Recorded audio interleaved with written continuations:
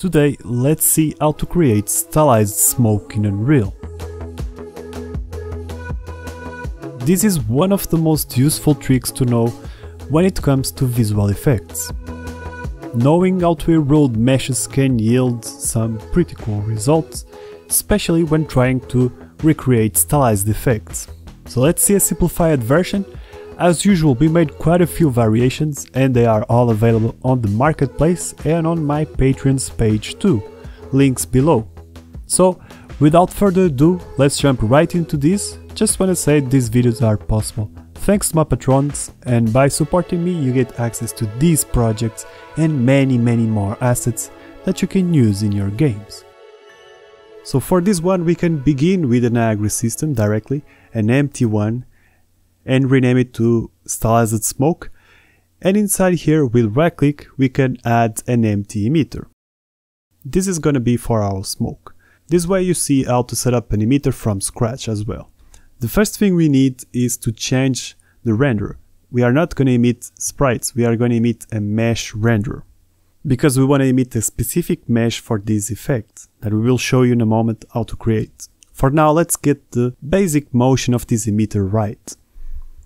Then what we need is to spawn something, right? So on the emitter update we can add a spawn rate of around 20 and say the lifetime in the initialized particle is random between 1.2 and 1.6. We can already say that the scale is going to be something between 1 and 2. We will see later on if that's okay. Let's just add a shape location so they don't all spawn in the same position. It can be a cylinder with no height but with a radius of 20, small thing. Finally, some motion with add velocity. This gives us a warning, essentially saying that we are missing the solve forces in velocity, and we can click fix issue and Unreal will automatically add it. Oh, let's say the velocity is in cone, around 800, and if we want this to go up, we can say the cone axis is 0, 0 for the X and Y and 1 for the Z. And then you can play a little bit with the cone angle, so it spreads. This is what we got, as you can see. Some basic axis 3D models, but the motion is more or less there. Now let's take care of the aspect of this and let's create a very basic mesh. We are going to use Blender because it's easy to pick up and it's free, and I'm going to guide you the best that I can. For example, we want to select everything with A and then press delete, so we can have a clean scene. And then with Shift A, we want to start with an icosphere.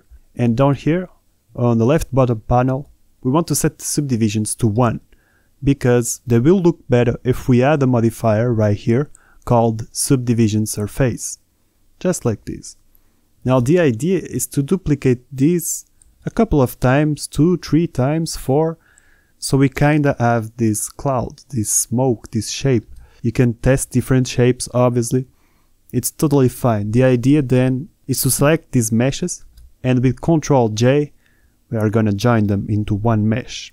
Now this has a lot of vertices inside there that we don't need, so let's use a remesh modifier, and with voxel selected, let's say the voxel size is around 0.15. Oh, and turn on smooth shading so it looks smoother. Feel free to test different voxel size values.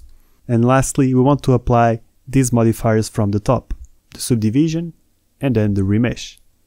And with all of these applied, now we can use decimate to decrease the poly count. I'm going to use unsubdivide and increase a little bit the iterations. You can play with these values and adjust it however you want. And then we need to apply this. Now for this to work properly with our shader, we need to fix the UVs. I'm going to open up a new window and select UV editor. And on the right window with tab we can enter edit mode. And as you can see, this doesn't have UV maps. So one very simple way to unwrap this and get a decent UV map is by pressing U and select sphere projection. Now we need to make sure that everything is inside these boundaries, this square. We can scale it down with S, select the vertex that are outside the boundaries with B and push them inside with G. They won't be perfect, but they're acceptable UVs for this effect. Now let's rename this to Smoke01 and let's export this in File, Export and select FBX. Turn on selected objects so we only export these. We rename it to SEM_smoke And in our case, we are going to export this directly to the Unreal project. As soon as we switch over to Unreal, it has detected that there's a new file. It asks us if we want to import, and we can say import all. Close this window, and now let's assign this right here so you can see something, and here we go. That's the beginning. Looks very interesting already. Now let's make sure that it has some random rotation by adding the initial mesh orientation module to the particle spawn. Make sure mesh orientation mode is set to random. And finally, we can control the scale of this with the scale mesh size on the particle update. Let's transform this into a float and then transform it to a curve.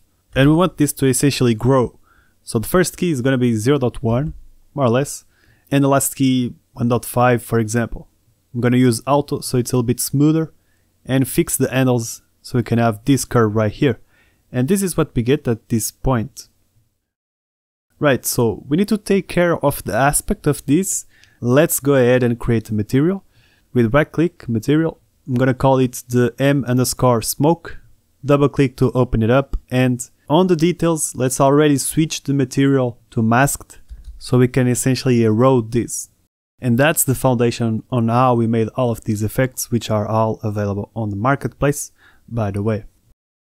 Now we essentially need a texture to erode this according to that texture. So let's search for a parameter 2D, call it the main text, and to erode that texture, we can connect the RGB to a power node. Now, if we want the colors of Niagara to influence this material, we need the particle color node, multiply it with the power, and connect it to the emissive color. Now there's one thing we need, which is to control that power value, how much we dissolve the main texture, through Niagara. For that, we use a dynamic parameter node. It comes with 4 parameters. We can rename the first one to erosion and the second one to power. And the default values could be 20 and 0. We can connect the power to the power node, and the erosion parameter is a cool trick that we can multiply with the R channel of the main texture and then connect to the opacity mask. This is what will erode. The power is to dissolve the texture. In combination, you can create very interesting effects.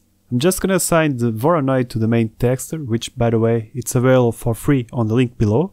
And this is what we have. Lastly, if you guys want to control the metallic and specular values, you can create a scalar parameter for the metallic and for the specular, with default values of 0 and 0.1 respectively. Let's save these, and as a good practice, let's create a material instance out of this original material. I'm gonna drag it outside of the originals. It's just good practice. Let's go back to our Niagara system, and on the mesh renderer, let's enable material overrides, add a new material override, and well, assign the material instance of the smoke, and here we go. It's a beginning. Now the cool trick is to animate the erosion, and if we want to animate something, it needs to be in the particle update, where we can use the dynamic material parameters, so we can access those values that we have exposed on the material. And as you can see, Niagara immediately detects that there is an erosion and a power parameter. For the erosion, let's convert this float to a curve. And the way this works is, well, in the beginning, let's say the first key starts at 0.3 and it has a value of 15, and last key we can leave it as it is. Let's select everything and say it's auto, so we can have these handles and create this curve right here. What will happen is that 15 needs no erosion and 0 is completely eroded. So in the beginning we don't have erosion, and at the end, well, it's eroded, creating this cool effect. And now you can do all type of things. For example, let's use a scale color, say it's RGBA together, and convert this to a curve, and it will create a gradient. And the cool thing is that we can push the last key more or less to around here, as well as the first key to around 0.25, add a key in the middle. We can say it has this value in terms of gray, and for the last key, a very close dark, and we create this very cool stylized smoke.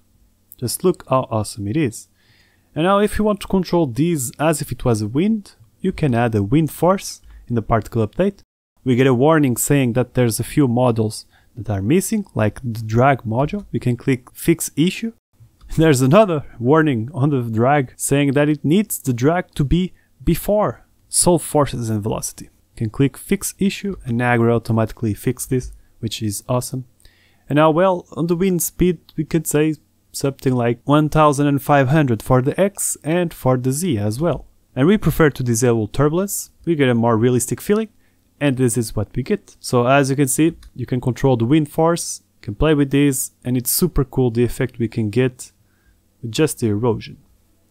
Now it would be super awesome if you guys could support us on Patreon, where you can get all of these effects from this pack and many more assets that you can use. That would be awesome, and we would appreciate a lot if you guys could support us. This is also available on the marketplace, by the way. I want to say thank you to each patron that supported last month.